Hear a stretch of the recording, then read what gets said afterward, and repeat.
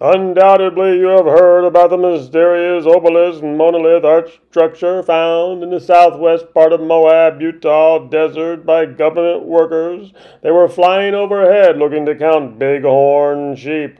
But did you know it was perfectly level? It was perfectly pointed towards the north to separate the water that flows off that canyon during the rainstorms. This exact location is a magnetic vortex, a natural amphitheater. The art piece was in location for 5 years. It was part of a movie prop to a mysterious movie that will never ever be seen until after the statute of limitations expires for defacing property owned by the Illuminati. The Illuminati is not pleased to have people litter their desert. The piece was perfectly set in the center of a natural amphitheater for maximum sound effects to balance the magnetic vortex. The aluminum stainless steel art movie prop was built to last a lifetime out in the Moab Desert, but some yahoos broke off the rivets and they attempted to pry off the top, which of course did affect the frequency of the sound waves that bounced off the magnetic